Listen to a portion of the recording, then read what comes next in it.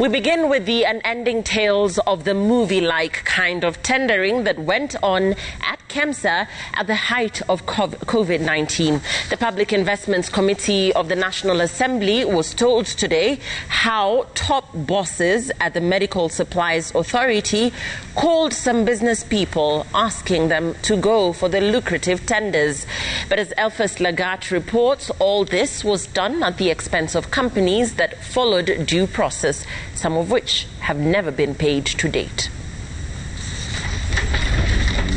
When they appeared before the Public Investments Committee, the owners of Briama Grains Limited, Hassan Osman and Abdul Kafar Ali, who also doubled as the managers of the cereals company, failed to convince the committee on how they got awarded a tender worth more than 167 million shillings without prior experience in medical supplies. If you tell us that you just heard on public domain that KEMSA is buying these items, KEMSA ideally, if they wanted it to be on public domain, they'll advertise, please, anyone who can be able to supply these items, please do come forward.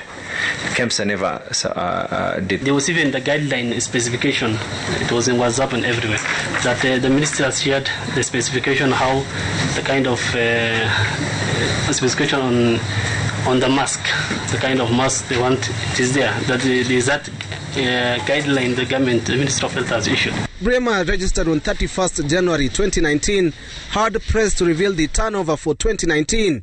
The committee found out that Briama had already been paid in full, yet KEMSA and the cereals company did not negotiate prices for 1 million 3-ply masks, 500,000 N95 masks and 200 pieces of PPEs. A company which is specialized in cereals, dealers in cereals produce, is getting such kind of a tender, and yet we have companies which they have expertise, which they are professional in that issue of medical supplies. Bennetts Ventures was also awarded a tender worth 180 million shillings. The company director told the committee that she had been pre-qualified by KEMSA way back in 2019, and upon learning about the tenders through a customer, wrote an intent letter on 15th April 2020. 2 weeks later, on the 29th April, KEMSA issued Bennett with a commitment letter to supply 40,000 masks. Abdul Swamad Nasir, the chairman of the Public Investments Committee, questioned Bennett and Briama on how they obtained the multi-million tenders and how they received full payments under 2 months if they didn't have the influence of powerful individuals behind them. The directors of the two companies denied getting help to win the tenders. Ironically, Nairobi Enterprises Limited, a local manufacturer of medical equipment, was approached by KEMSA for PPEs worth around 90 million and have only been paid 8 million shillings. The managing director, Rajan Danani, lamented that despite supplying KEMSA with masks at only 2,080 shillings, as others sold at 4,500 shillings, KEMSA has since frozen their bulk payment while paying off other companies in full. Even I baffled. I really complained about this. I even went to see the CEO recently. I even complained to him as well.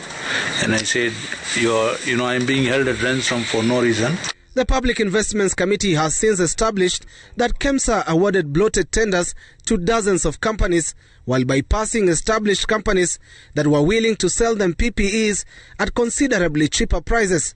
PIC is now narrowing down its investigation as it seeks to unravel the bizarre tendering at KEMSA. Elfas Lagat, Citizen TV, Nairobi.